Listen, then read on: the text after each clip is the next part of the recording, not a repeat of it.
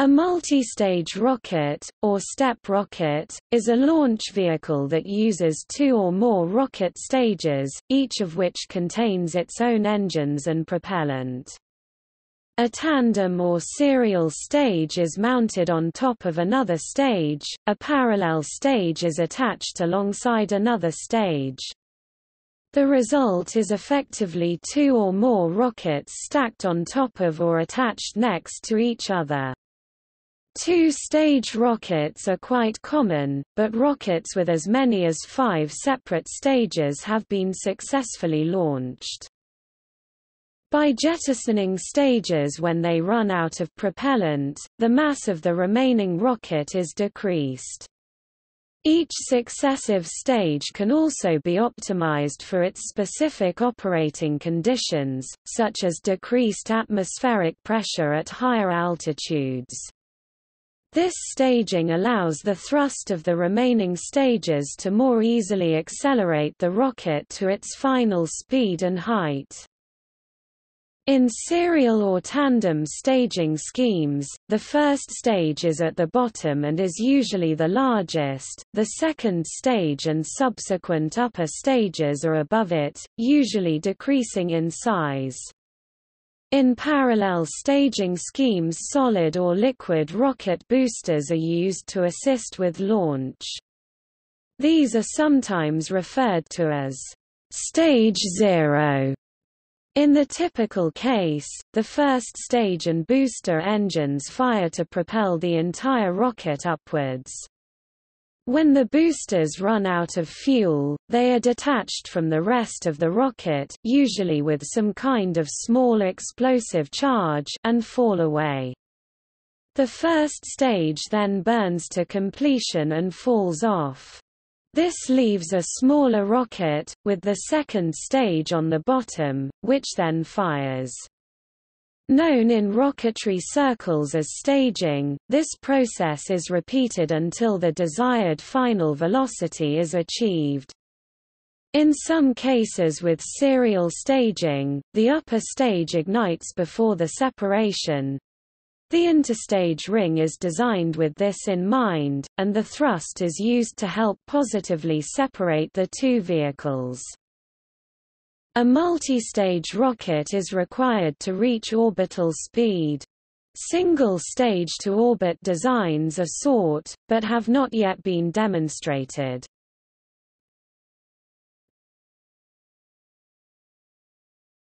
Topic: Performance. The reason multi-stage rockets are required is the limitation the laws of physics place on the maximum velocity achievable by a rocket of given fueled-to-dry mass ratio.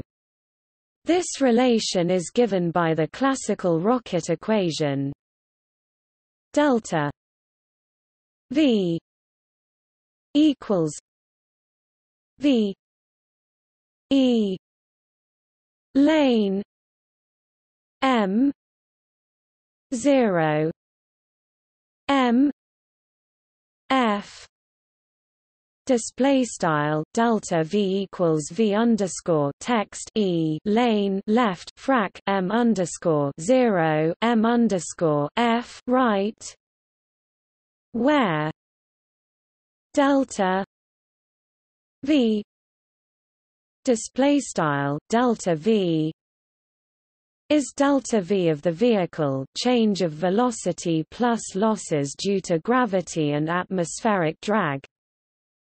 M 0 display style M underscore 0 is the initial total wet mass equal to final dry mass plus propellant. M F display style M underscore F is the final dry mass after the propellant is expended. V E display style V underscore text E is the effective exhaust velocity determined by propellant, engine design and throttle condition. Lane display style lane is the natural logarithm function, the delta v required to reach low Earth orbit, or the required velocity of a sufficiently heavy suborbital payload requires a wet-to-dry mass ratio larger than can realistically be achieved in a single rocket stage. The multistage rocket overcomes this limit by splitting the delta v into fractions. As each lower stage drops off and the succeeding stage fires, the rest of the rocket is still traveling near the burnout speed. Each lower stage's dry mass includes the propellant in the upper stages, and each succeeding upper stage has reduced its dry mass by discarding the useless dry mass of the spent lower stages. A further advantage is that each stage can use a different type of rocket engine, each tuned for its particular operating conditions. Thus the lower stage engines are designed for use at atmospheric pressure, while the upper stages can use engines suited to near-vacuum conditions. Lower stages tend to require more structure than upper as they need to bear their own weight plus that of the stages above them. Optimizing the structure of each stage decreases the weight of the total vehicle and provides further advantage. The advantage of staging comes at the cost of the lower stages lifting engines which are not yet being used, as well as making the entire rocket more complex and harder to build than a single stage. In addition, each staging event is a possible point of launch failure, due to separation failure, ignition failure, or stage collision. Nevertheless, the savings are so great that every rocket ever used to deliver a payload into orbit has had staging of some sort. One of the most common measures of rocket efficiency is its specific impulse, which is defined as the thrust per flow rate per second of propellant consumption. I s p display style I underscore mathrm sp equals T D M D T G 0 display style frac T frac DM DT G underscore mathrm 0. When rearranging the equation such that thrust is calculated as a result of the other factors, we have T equals I S P G 0 D M D T display style T equals I underscore mathrm SP G underscore mathrm 0 frac DM DT. These equations show that a higher specific impulse means a more efficient rocket engine, capable of burning for longer periods of time. In terms of staging, the initial rocket stages usually have a lower specific impulse rating, trading efficiency for superior thrust in order to quickly push the rocket into higher altitudes. Later stages of the rocket usually have a higher specific impulse rating because the vehicle is further outside the atmosphere and the exhaust gas does not need to expand against as much atmospheric pressure. When selecting the ideal rocket engine to use as an initial stage for a launch vehicle, a useful performance metric to examine is the thrust-to-weight ratio, and is calculated by the equation T W R equals T M G 0 Display style tour equals frac t mg underscore mathrm 0. The common thrust to weight ratio of a launch vehicle is within the range of 1.3 to 2.0. Another performance metric to keep in mind when designing each rocket stage in a mission is the burn time, which is the amount of time the rocket engine will last before it has exhausted all of its propellant. For most non-final stages, thrust and specific impulse can be assumed constant, which allows the equation for burn time to be written as delta T equals I S P G 0 T times M 0 minus M F.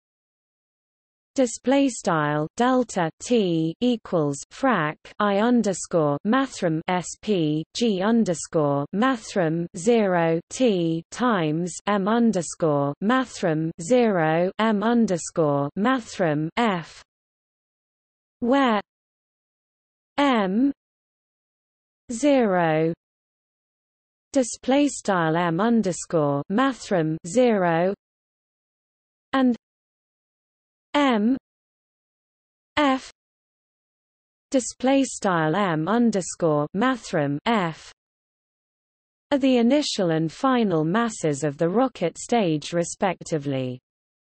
In conjunction with the burnout time, the burnout height and velocity are obtained using the same values, and are found by these two equations H B O equals I S P G 0 M E times M F L N M F M 0 plus M 0 minus M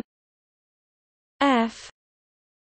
Display style H underscore mathrm bo equals frac I underscore mathrm SP G underscore mathrm 0 M underscore mathrm E times M underscore mathrm F tilde mathrm lane M underscore mathrm F per meter underscore mathrm 0 plus M underscore mathrm 0 M underscore mathrm F V B O equals I S P G 0 M 0 M F minus G 0 M E M 0 minus M F. Display style V underscore mathrm bo equals frac I underscore mathrm SP G underscore mathrm 0 M underscore mathrm 0 M underscore mathrm F frac G underscore mathrm 0 M underscore mathrm E M underscore mathrm 0 M underscore mathrm F. When dealing with the problem of calculating the total burnout velocity or time for the entire rocket system, the general procedure for doing so is as follows.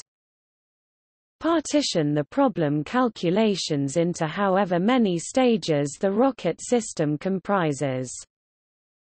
Calculate the initial and final mass for each individual stage. Calculate the burnout velocity, and sum it with the initial velocity for each individual stage. Assuming each stage occurs immediately after the previous, the burnout velocity becomes the initial velocity for the following stage. Repeat the previous two steps until the burnout time and/or velocity has been calculated for the final stage. It is important to note that the burnout time does not define the end of the rocket stage's motion, as the vehicle will still have a velocity that will allow it to coast upward for a brief amount of time until the acceleration of the planet's gravity gradually changes it to a downward direction. The velocity and altitude of the rocket after burnout can be easily modeled using the basic physics equations of motion. When comparing one rocket with another, it is impractical to directly compare the rocket's certain trait with the same trait of another because their individual attributes are often not independent of one another. For this reason, dimensionless ratios have been designed to enable a more meaningful comparison between rockets. The first is the initial to final mass ratio, which is the ratio between the rocket stage's full initial mass and the rocket stage's final mass once all of its fuel has been consumed. The equation for this ratio is eta equals m e plus m p plus m p l m e plus m p l. Display style eta equals frac m underscore mathrm e plus m underscore mathrm p plus m underscore mathrm place m underscore mathrm e plus m underscore mathrm place, where m e display style m underscore mathrm e is the empty mass of the stage, m p display style m underscore mathrm p is the mass of the propellant, and m p l display style m underscore mathrm place is the mass of the payload. The second dimensionless performance quantity is the structural ratio, which is the ratio between the empty mass of the stage, and the combined empty mass and propellant mass as shown in this equation.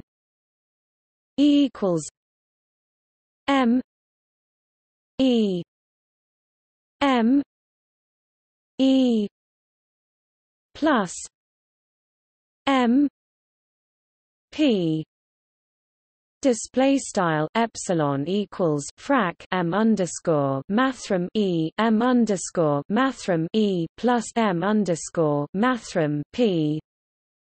The last major dimensionless performance quantity is the payload ratio, which is the ratio between the payload mass and the combined mass of the empty rocket stage and the propellant. Lambda equals m p l m e plus m p display style lambda equals frac m underscore mathrm place m underscore mathrm e plus m underscore mathrm p.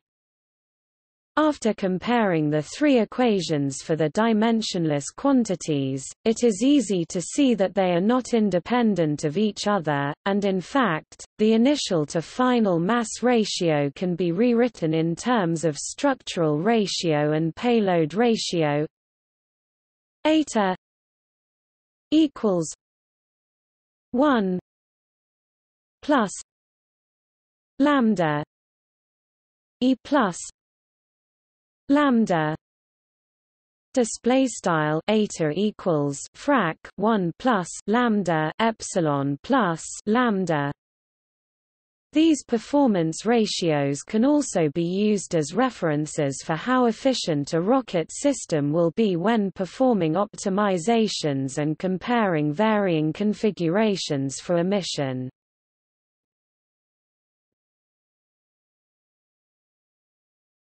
Topic: Component selection and sizing. For initial sizing, the rocket equations can be used to derive the amount of propellant needed for the rocket based on the specific impulse of the engine and the total impulse required in n*s. The equation is m p equals I T O T G I S P. Display style m underscore mathrm p equals I underscore mathrm tot g asterisk I underscore mathrm sp, where g is the gravity constant of the planet, which is Earth in most cases. This also enables the volume of storage required for the fuel to be calculated if the density of the fuel is known, which is almost always the case when designing the rocket stage. The volume is yielded when dividing the mass of the propellant by its density.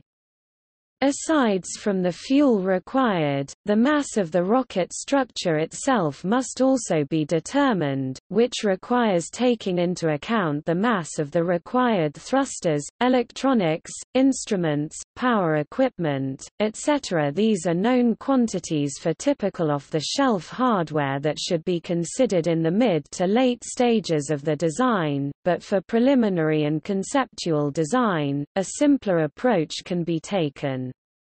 Assuming one engine for a rocket stage provides all of the total impulse for that particular segment, a mass fraction can be used to determine the mass of the system.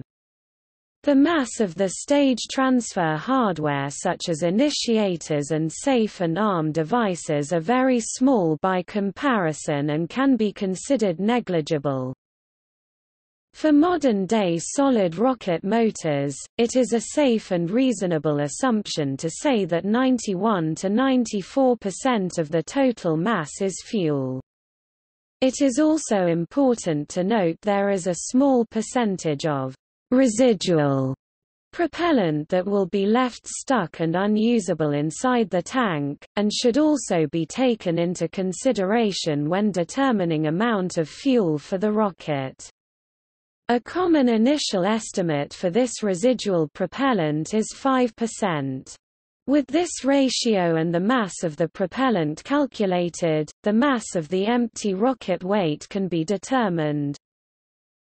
Sizing rockets using a liquid bipropellant requires a slightly more involved approach because of the fact that there are two separate tanks that are required, one for the fuel, and one for the oxidizer. The ratio of these two quantities is known as the mixture ratio, and is defined by the equation O F equals M O X M F U E L. Display style O F equals M underscore mathrm ox per meter underscore mathrm fuel. where m o x display style m underscore mathrm ox is the mass of the oxidizer, and m f u e l display style m underscore mathrm fuel is the mass of the fuel. This mixture ratio not only governs the size of each tank, but also the specific impulse of the rocket.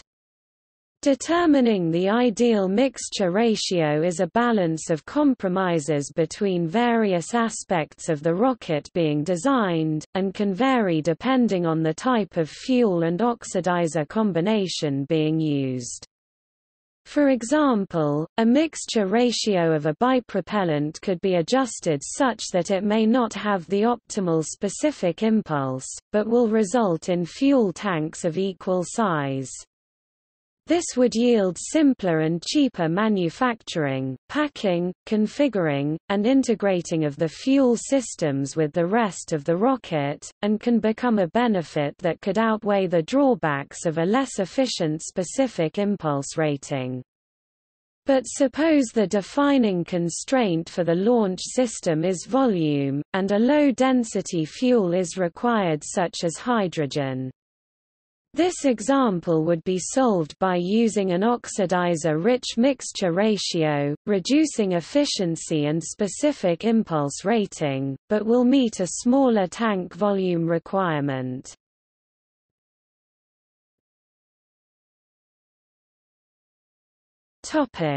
Optimal staging and restricted staging.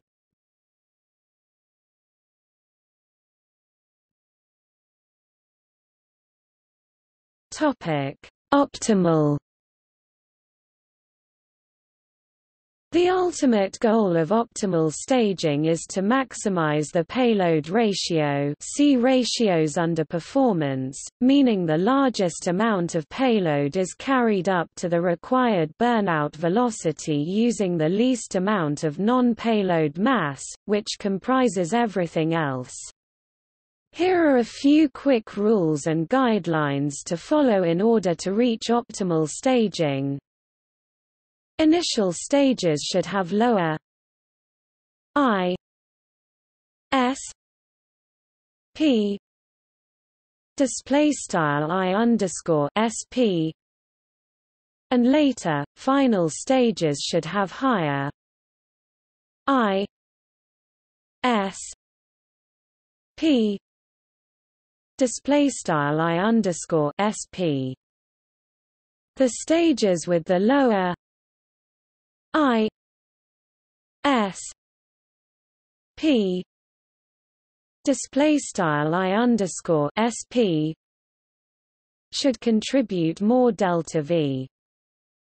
The next stage is always a smaller size than the previous stage. Similar stages should provide similar delta V. The payload ratio can be calculated for each individual stage, and when multiplied together in sequence, will yield the overall payload ratio of the entire system. It is important to note that when computing payload ratio for individual stages, the payload includes the mass of all the stages after the current one. The overall payload ratio is lambda equals I equals 1 n lambda I. Display style lambda equals prod underscore I equals 1 caret n lambda underscore I, where n is the number of stages the rocket system comprises. Similar stages yielding the same payload ratio simplify this equation, however that is seldom the ideal solution for maximizing payload ratio, and delta V requirements may have to be partitioned unevenly as suggested in Guideline Tips 1 and 2 from above. Two common methods of determining this perfect delta-V partition between stages are either a technical algorithm that generates an analytical solution that can be implemented by a program, or simple trial and error. For the trial and error approach, it is best to begin with the final stage, calculating the initial mass which becomes the payload for the previous stage. From there it is easy to progress all the way down to the initial stage in the same manner, sizing all the stages of the rocket system.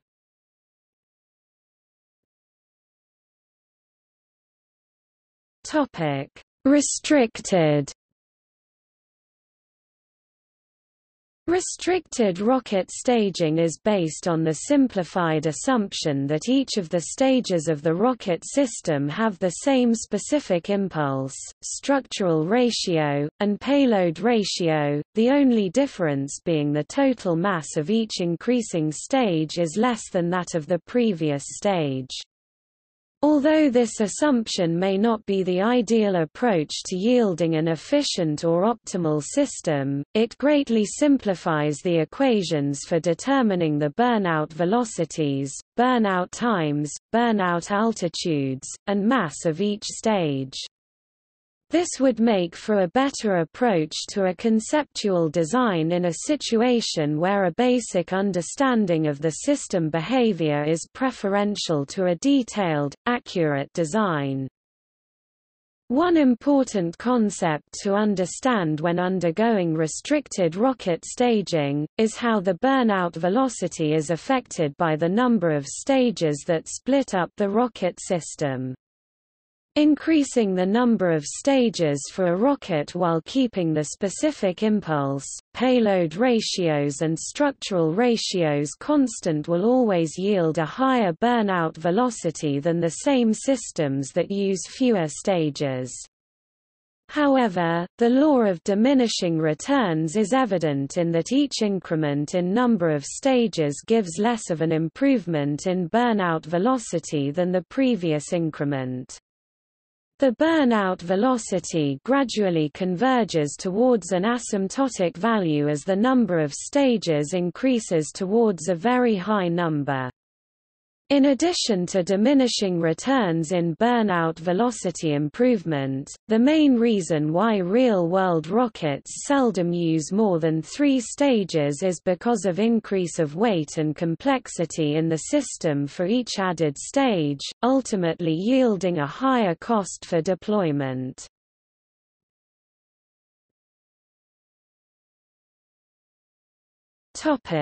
Tandem versus parallel staging design. A rocket system that implements tandem staging means that each individual stage runs in order one after the other. The rocket breaks free from the previous stage, then begins burning through the next stage in straight succession. On the other hand, a rocket that implements parallel staging has 2 or more different stages that are active at the same time. For example, the Space Shuttle rocket has 2 side boosters that burn simultaneously. Upon launch, the boosters ignite, and at the end of the stage, the 2 boosters are discarded while the main rocket tank is kept for another stage. Most quantitative approaches to the design of the rocket system's performance are focused on tandem staging, but the approach can be easily modified to include parallel staging. To begin with, the different stages of the rocket should be clearly defined. Continuing with the previous example, the end of the first stage, which is sometimes referred to as stage 0, can be defined as when the side boosters separate from the main rocket. From there, the final mass of stage 1 can be considered the sum of the empty mass of stage 1, the mass of stage 2, the main rocket and the remaining unburned fuel, and the mass of the payload.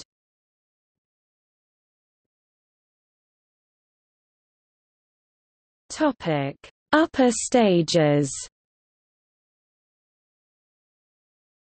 An upper stage is designed to operate at high altitude, with little or no atmospheric pressure.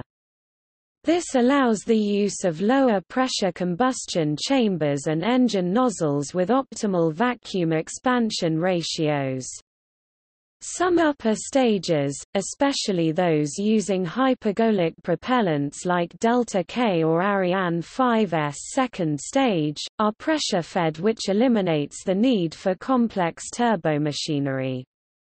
Other upper stages, such as the Centaur or DCSS, use liquid hydrogen expander cycle engines, or gas generator cycle engines like the Ariane 5 ECA's HM7B or the SIVB's J2.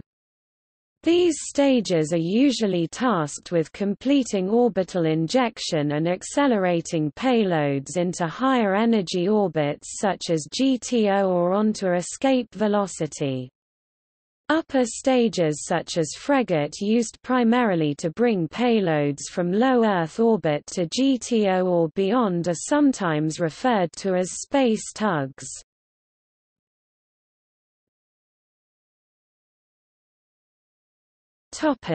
Assembly. Each individual stage is generally assembled at its manufacturing site and shipped to the launch site. The term vehicle assembly refers to the mating of all rocket stages and the spacecraft payload into a single assembly known as a space vehicle. Single-stage vehicles, suborbital, and multistage vehicles on the smaller end of the size range, can usually be assembled directly on the launch pad by lifting the stages and spacecraft vertically in place by means of a crane. This is generally not practical for larger space vehicles, which are assembled off the pad and moved into place on the launch site by various methods. NASA's Apollo, Saturn V manned moon landing vehicle, and Space Shuttle, were assembled vertically onto mobile launcher platforms with attached launch umbilical towers, in a vehicle assembly building, and then a special crawler transporter moved the entire vehicle stack to the launch pad in an upright position. In contrast, vehicles such as the Russian Soyuz rocket and the SpaceX Falcon 9 are assembled horizontally in a processing hangar, transported horizontally, and then brought upright at the pad.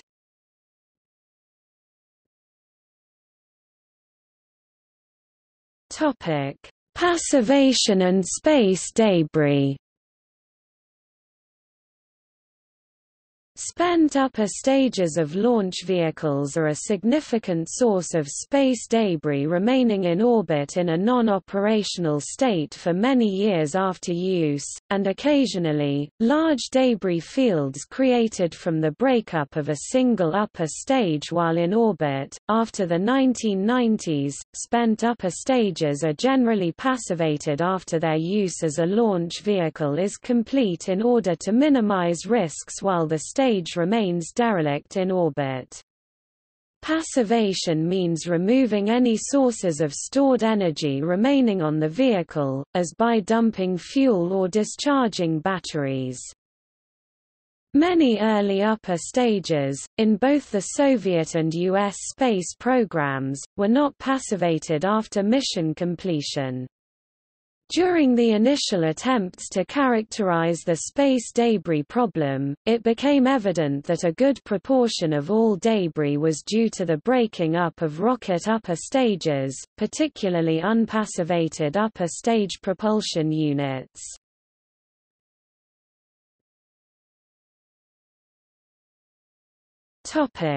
History and development. An illustration and description in the 14th-century Chinese Huolongjing by Zhao Yu shows the oldest known multistage rocket. This was the fire dragon issuing from the water. Huolongchu Shui, used mostly by the Chinese Navy.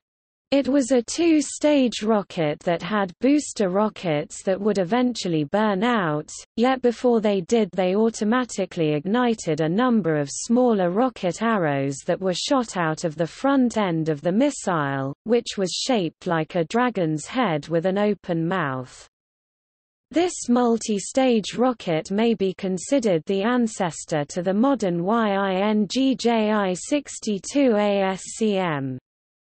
The British scientist and historian Joseph Needham points out that the written material and depicted illustration of this rocket come from the oldest stratum of the Huolongjing, which can be dated roughly 1300 to 1350 AD from the book's Part 1, Chapter 3, page 23. Another example of an early multi-staged rocket is the Zohuo of Korean development.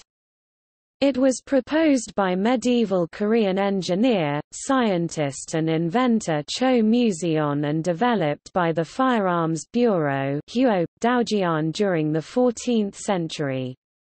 The rocket had the length of 15 cm and 13 cm, the diameter was 2.2 cm. It was attached to an arrow 110 cm long. Experimental records show that the first results were around 200 meters in range. There are records that show Korea kept developing this technology until it came to produce the Singajeon, or magical machine arrows in the 16th century. The earliest experiments with multi-stage rockets in Europe were made in 1551 by Austrian Konrad Haas (1509–1576), the arsenal master of the town of Hermannstadt, Transylvania, now Sibiu, Hermannstadt, Romania. This concept was developed independently by at least 4 individuals. Kazimierz Szymonowicz of the Polish-Lithuanian Commonwealth 1600 to 1651. The Russian Konstantin Tsiolkovsky 1857 to 1935. The American Robert Goddard 1882 to 1945. The German Hermann Oberth (1894–1989), born in Hermannstadt, Transylvania. First high-speed multistage rockets were the RTVG-4 bumper rockets tested at the White Sands Proving Ground and later at Cape Canaveral from 1948 to 1950. These consisted of a V-2 rocket and a WAC Corporal sounding rocket. The greatest altitude ever reached was 393 km, attained on February 24, 1949, at White Sands. In 1947, the Soviet rocket engineer and scientist Mikhail Tikhonravov developed a theory of parallel stages, which he called packet rockets. In his scheme, 3 parallel stages were fired from liftoff, but all 3 engines were fueled from the outer 2 stages, until they are empty and could be ejected. This is more efficient than sequential staging, because the second stage engine is never just dead weight. In 1951, Soviet engineer and scientist Dmitry Okotzymsky carried out a pioneering engineering study of general sequential and parallel staging, with and without the pumping of fuel between stages. The design of the R-7 Semyorka emerged from that study. The trio of rocket engines used in the first stage of the American Atlas I and Atlas II launch vehicles, arranged in a row, used parallel staging in a similar way. The outer pair of booster engines existed as a jettisonable pair which would, after they shut down, drop away with the lowermost outer skirt structure, leaving the central sustainer engine to complete the first stage's engine burn towards apogee or orbit.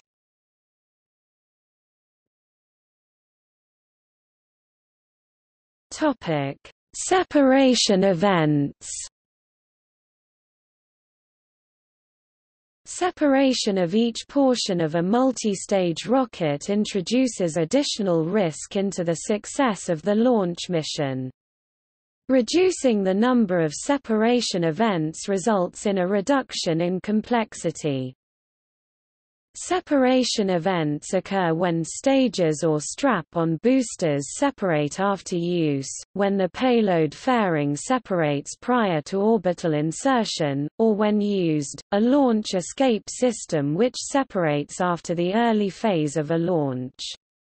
Pyrotechnic fasteners or pneumatic systems are typically used to separate rocket stages.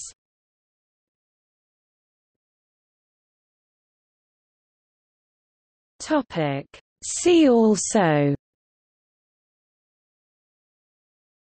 multi-stage rocket, 3-stage to orbit, 2-stage to orbit, single stage to orbit, adapter, reusable launch system, space tug, apogee kick motor, Conrad-Haas, modular rocket.